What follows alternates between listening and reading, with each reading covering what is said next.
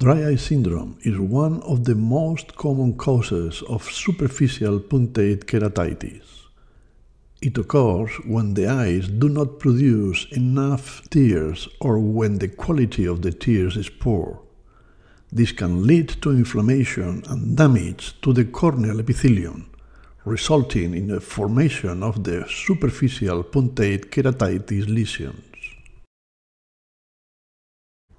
Contact lens wear, especially if the lenses are not properly cleaned and disinfected, can increase the risk of developing superficial punctate keratitis.